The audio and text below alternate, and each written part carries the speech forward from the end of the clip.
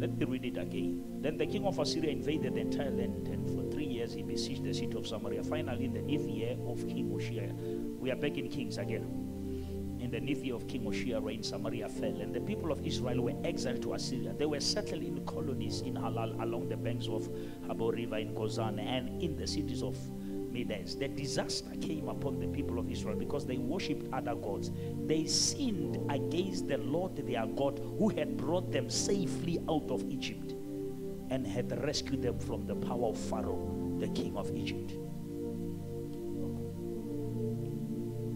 Every time we celebrate,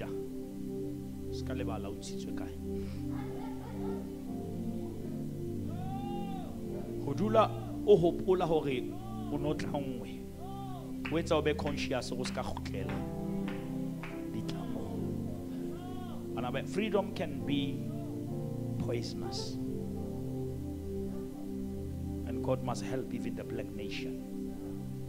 But if we forget where we come from, we'll find ourselves in worse than what we came out of.